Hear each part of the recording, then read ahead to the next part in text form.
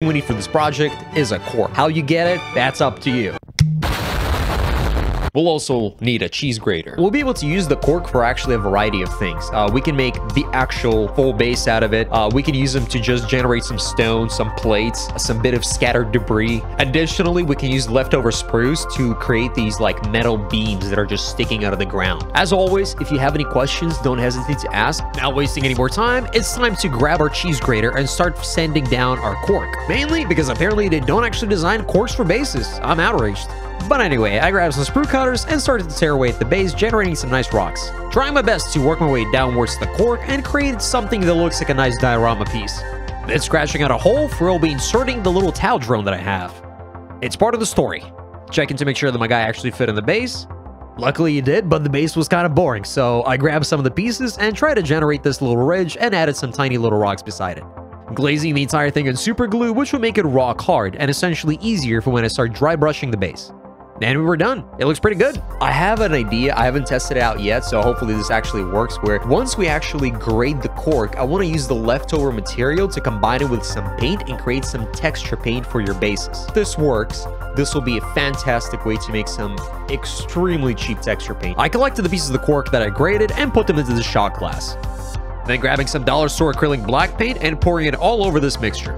I'm not sure why I said mixture, it's not a mixture at the moment, but anyway, I tried mixing the entire thing, and at this point, I considered using PVA glue, but decided against it because I felt it was unnecessary. The mixture wasn't easy to spread around because I'm quite certain I definitely overdid it with the paint. It was very flowy, but I did my best to spread it around. And looking at it from the side, the texture just looks cool. I mean, it looks like an awesome texture. Then I made another one just to test some alternative colors in case the first one goes wrong. Then I left the base to dry for 24 hours. It's now the next day, and these things are just absolutely solid. I did not expect that at all, so let's not waste any more time and build some Terra bases. I started off by sponging on some Liquitex Dark Umber. I really like this color as it has a very matte finish and excellent coverage. Then adding a small bit of AKD Brown and mixing it on the base while the paint is still wet. Essentially wet blending, but without any requirement for skill whatsoever. Then I grabbed some AK Ochre and started dry brushing it on the base. It's essentially a very desaturated yellow, but it's still vibrant enough that it does an amazing effect when highlighting bases. I tend to dry brush very slow and just apply a very large amount of small movements with very little paint. This allows the paint to go on quite smoothly and not leave behind any of those unpleasant streaks. Moving on to Vallejo Dry Pigment Natural Umber. I absolutely love using pigments on bases as it's an incredibly fast way to create a visual interest that you cannot get with other mediums. Then I grabbed a sponge and started to clean off all the dry pigment from the top layers of our texture. This will create a much more natural looking texture rather than just dust covering everything. Alternatively, you can just use your finger. Then I grabbed a small tuff and applied some decor to the base, bringing some life into it because why not, you know? I will say this did just increase the cost of this base about tenfold. Time to get spooky with Violet. I mean, alien with Violet. Apologies to anyone named Violet out there. I started by using AK Violet Blue and applying a very thin wet coat with it, then grabbing some AK Ultramarine and applying it over the base. Then grabbing some AK Green Blue and applying that to the base as well. Dry brushing on some black, and I realized this looks awful. So when needs must, we must go pink. After how much I dislike how the base looked with black, I did consider just repainting the entire thing in a natural umber color, but I decided against it and started just dry brushing this pink color. The pink color is essentially just Vallejo Warlord Purple, mixed in with a tiny bit of black, and then working my way to Warlord Purple by itself, and then adding a bit of white to get it more pink looking. And then continuously just dry brushing that all over the base. Then adding a bit of white to give it even more pink. Point, I'll be honest, the base was looking way better than I expected. It was alien, it was weird, and it was just unnatural. But I wanted to accentuate the previous details that I made, so I took some of the previous colors and started applying them in a very wet manner. Then literally just taking some gloss varnish and applying it over those bases to create sort of a wet effect.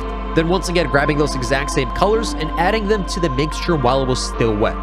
This will hopefully trap the paint inside of the varnish and create a much more liquid 3D effect.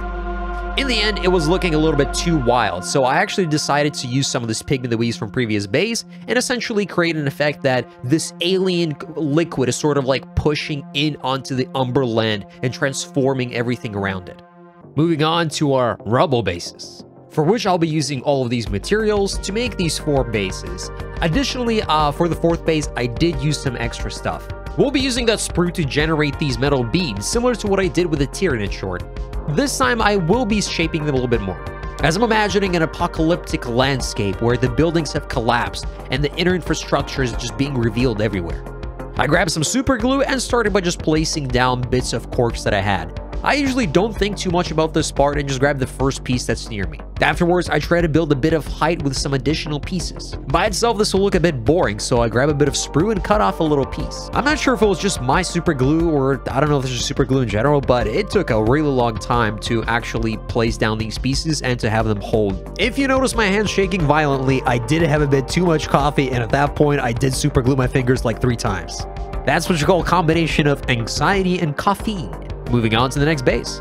For this one, once I placed down the cork, I imagined the beam sort of falling onto this piece of rubble and crumbling on top of it. After super gluing my fingers multiple times, I decided to smarten up and use a pair of tweezers to actually place down this bit of plastic sprue, placing down some additional bit of rubble just so the base doesn't look too boring. My metal beam was looking a little bit too lonely, so I placed down an additional bit as if it broke off when it hit the rock, placing down an additional bit of debris as if it fell on top of the metal beam. For the next base, I put some super glue on it and decided to use some of this cork dust we had remaining, putting the base in the bag and giving it a nice shake.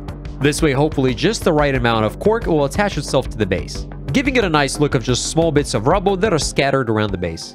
For the fourth base, I made sure it chose a piece that was circular, making sure that it aligns with the actual roundness of the base. Then I picked out a nice chunky piece and sanded it out using the cheese grater. Since it was really small, I made sure to use the actual tweezers, not to accidentally grate my hands. Once I had it placed down, I grabbed some of the sprue. This time, I'll be getting a much larger piece, shaping it with the X-Acto knife. Keep in mind, my X-Acto knife is extremely dull. This thing could not cut something, even if you tried. But nonetheless, I'm still doing it against myself, as once I already cut myself badly enough, so I learned my lesson. And then I bent it with my fingers as if it got damaged during fall. I glued it with super glue just to realize I'm an idiot. I literally could have just used plastic glue given the fact that it's touching the plastic base, and it would have been 10 times easier. After attaching an additional metal beam, I took the miniature that will be on this base and made sure that nothing was actually getting in the way of it. I decided to cheat and grab some Citadel skulls, as I just love those skulls and every base can use a bit of skull. I also attached this Cadian communication backpack. It's been sitting on my desk for quite a while and it just felt like a perfect fit for this base. At this point, I couldn't help but feel like the base was already telling a story of this horrible event that happened, and now these Space Marines are coming in to try to reclaim what they can. Moving on to the painting, for which I used burnt umber, mixing it into the wet palette and made sure I had quite a bit of moisture. Then adding in some brownish green to the mixture and mixing it on the wet palette. I didn't wait for the paint to dry and just applied it to the base while the paint was still wet. This way, the paint naturally has an ability to mix and create smoother transitions between itself. Then using some brownish green on its own. Once again, while the paint was still wet to create those smoother transitions. Adding in some ochre with brownish green, mixing it 1-to-1. And using an ink brush to dry brush it on essentially. It's a little bit different from dry brushing as they retain a lot more moisture. Then I grabbed a dry brush with some ochre, essentially applying highlights to the base. As with the previous base, I'm using a lot of very small motions. This helps to grab just the edges. Then I mixed a bit of ivory to the previous mix and applied it to the dry brush again, making sure it cleaned off any excess paint. This time, I just went over top for just a few extra highlights. For the metallic, I mixed some gunmetal with some burnt umber from previous. This will create a nice rust effect for the metal, as the theme I went for is this Nurgle corrupted landscape. Then getting some scale 75 Mars orange and essentially using it to apply rust effects to the metal. It's a very matte paint, so when you apply it, it genuinely looks more like rust than orange paint. Then grabbing some metal color gunmetal gray and applying it with an ink brush as essentially a dry brush. But again, since ink brushes retain a lot more moisture, it's applying a much smoother effect. As I'm imagining a lot of little stones and dust slowly chipping away at the rust, revealing the metal underneath. Then as with the previous base, I applied some dry pigment to the base, trying my best to get into all the crevasses.